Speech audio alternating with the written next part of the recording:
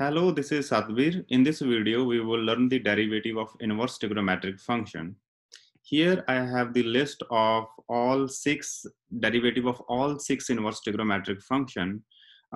Before we will proceed, I want to clear one misconception about the inverse trigonometric function. For example, sine inverse of x is not equal to sine inverse x. So inverse trigonometric function are the function itself. It's not the quotient of 1 and sine of x. So you cannot use the quotient rule to calculate the derivative of this function. So this is the one reason that we have also a different notation from sine inverse function, which is the arc sine of x. So sometimes people will use, instead of writing the -1 on the top, the sine inverse x, the arc sine of x. This list is long and we have to memorize in somehow, but the best way to memorize any formula in mathematics is to practice the formula with the various examples. So let's consider some examples and practice these rules.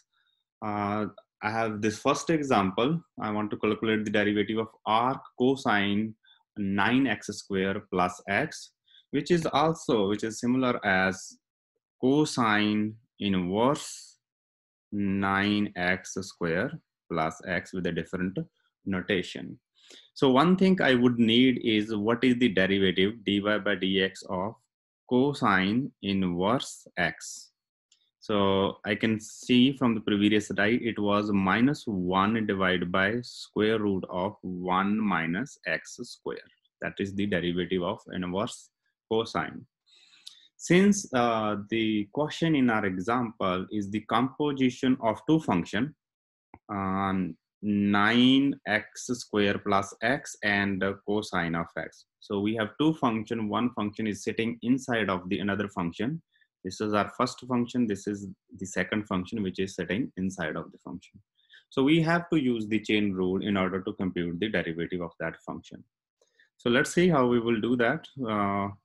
We have y is equal to cosine inverse 9x square plus x. If I take my u is equal to the inside function, which is the second function, 9x square plus x, then my y will become cosine inverse of u. Then I will calculate the derivative of u with respect to x, which is basically 18x plus x. And I will calculate the derivative of y with respect to u, which is by using this formula, which is a -1 divided by square root of 1 minus u square. And then I will apply the chain rule. So apply chain rule.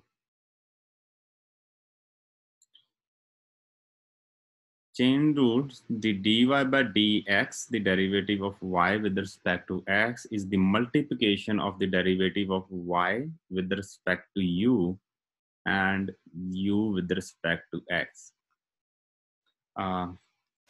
I mean, we will multiply this term to this term and write down here. So you have -1 square root of 1 minus u square times 18x plus the derivative of this is a 1, sorry. So this is 18x plus 1. So since I would like to have my answer in one variable, I start from x, I will end in x, so I will replace that u from here. So I will plug that u into in here. So therefore, I will have a -18x plus 1 divided by the square root of 1 minus, what is the u? U is a 9x square plus x. This is the final answer for this problem. I will box my answer. This is the final solution. The next example I have is this time we have an arc tangent inverse of x, or in a different notation. In the second notation, it will be tangent inverse x square minus 1. So I would need the derivative of tangent inverse. So I'm going to write down here what is the derivative dy by df of tangent inverse of x. The derivative of this one is a bit simpler than any other inverse trigonometric function. It is a 1 over 1 plus x squared. So again, this is the product of two functions. This is the composition of two functions. This function is composed by tangent inverse, and the inside function is, this is outside, and this is the inside function is x squared minus 1. So we will use the chain rule in this example also to calculate the derivative of this function. To use the chain rule, I will make a substitution u, which will be inside function x squared minus 1. Then my outside function will become tangent inverse of u. I will calculate the derivative of inside function with respect to x, which is going to be 2x minus 0. And I will calculate the derivative of the outside function with respect to u. So this will be 1 over 1 plus u square. And then I will apply the chain rule. Similarly, same as in the last example we did. So apply the chain rule.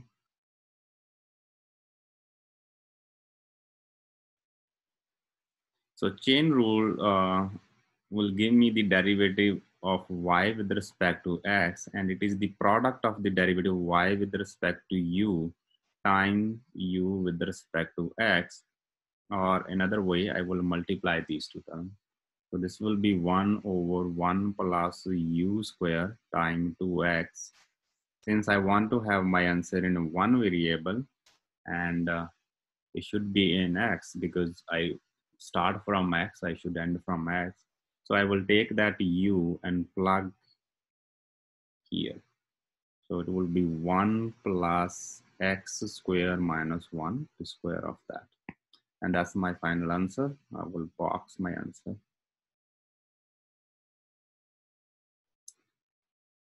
So I have two more examples here. In the last two examples, we use the chain and the derivative of inverse trigonometric function. Here in the first example, we will use the product rule, and in the second examples, we will use the double chain rule. So let's start with the example, the first example. So we have, in our first example, we have the function f of x is equal to x square tangent inverse x. So since this is the product of two functions, we will use the product rule. What is the product rule? F and g, if the two functions are multiplied together, their derivative is the derivative of the first function, the second function is as it is, and plus f, then the derivative of the second function. This is the product rule. So if I use that rule, I will have dy by dx using Leibniz notation, x square times the derivative of tangent inverse x. So tangent inverse x is as it is, and plus x square times the derivative of tangent inverse, which is tangent inverse x. So derivative of x square is a 2x. So that's here. Then the derivative of tangent inverse function is as it is. Then x square. Then here we multiply the derivative of tangent inverse x. So you can see from this list of formulas, derivative of tangent inverse x is 1 over 1 plus x square. So I will simplify a bit this expression, which is x square 1 plus x square. So that's your derivative of that function is. So I will box my answer here.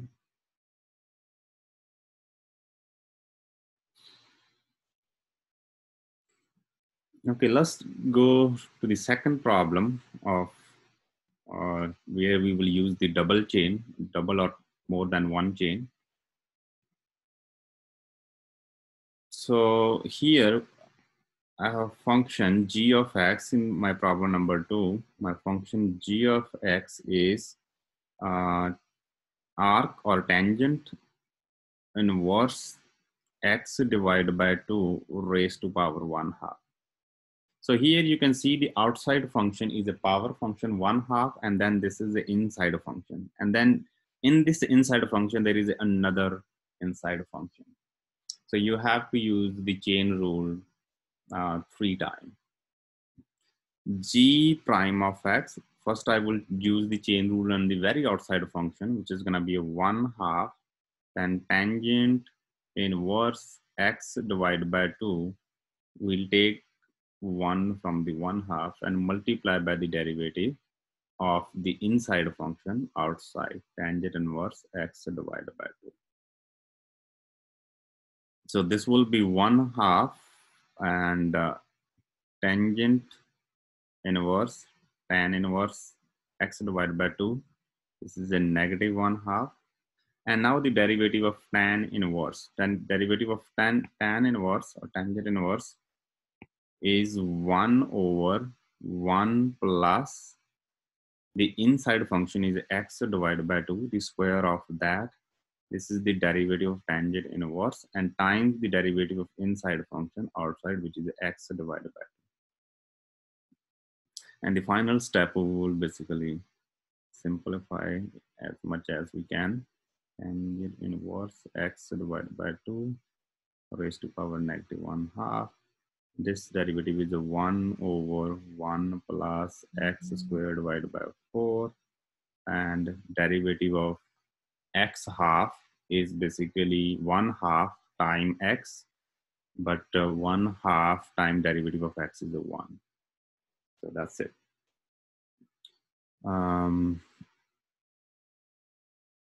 We will box our answer here. So this is my derivative g prime of x, and I will not simplify further, but there is a, you can simplify a little bit more if you want to. Here I have one practice problem for you to see if you have mastered this concept, taking the derivative of the inverse trigonometric function. If you want to check your answer, you can basically click on the link above and submit your answer. Last but not the least, I have one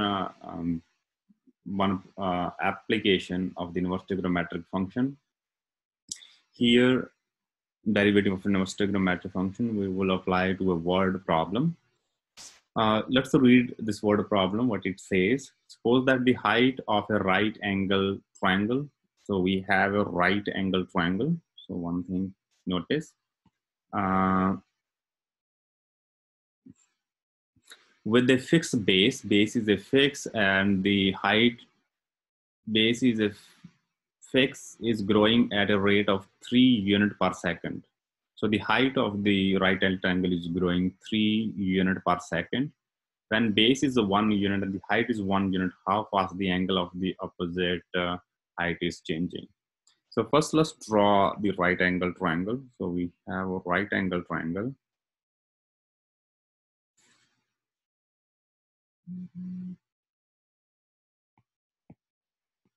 So let's draw.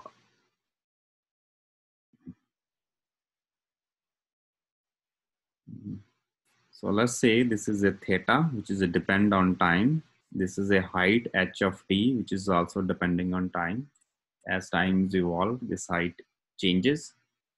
And we have also given h prime of t is equal to 3 unit, because the height changes at the rate of 3 unit per second. And the base is always 1 unit. So we have given this thing. So from this right angle triangle, we know that by using the Sokotowa formula, the tangent of theta, which is a depend on t also, is equal to the height h of t divided by base. So opposite over base is tangent of theta. So this will implies the theta of t by using the definition of the inverse function. That will be tangent inverse h of t. And therefore we need to compute how the angle is changing. So for d theta over dt will be derivative of tangent inverse, which is a 1 over 1 plus ht times the derivative of inside a function h prime of t. Lodi high, not the Lodi high, this is the derivative of inside function multiply outside. So since we want to calculate d theta over dt at height h when at height h of t is equal to 1, therefore this is equal to 1.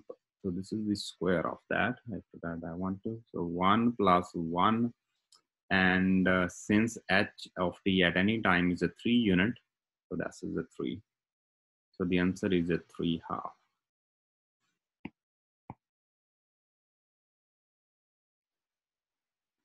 Okay, this is complete this video on the derivative of inverse trigonometric function. Thank you very much for watching. Please subscribe my channels if you like these videos and you want to see more videos. Bye bye for now.